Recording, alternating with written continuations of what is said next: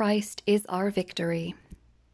Daily meditations on great texts from the Book of Books. August 1st. The Touch of God. And Saul also went home to Gibeah, and there went with him a band of men, whose hearts God had touched. 1 Samuel 10:26. Down through the centuries, God has laid his hand upon men and women and called them to his service. From every walk of life they have come, some from the plow, others from tending sheep on the mountainside, still others from a prosperous business to give their time to proclaiming the gospel. When God calls, we ought to answer willingly. Jim was in the army and intended to make military service his career. On one assignment, he was quartered in a bunk next to a Seventh-day Adventist youth.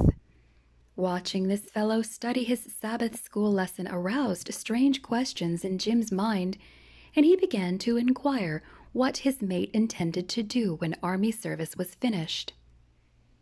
A friendship developed that took Jim to services on Sabbath, and soon he was baptized. Relating the incident later, he said, "God used this young friend to touch my heart. Today, Jim is in the ministry."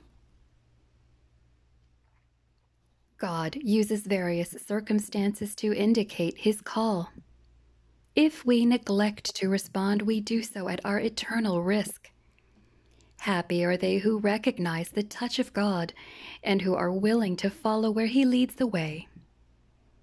Do you ask how you may know what service God requires of you?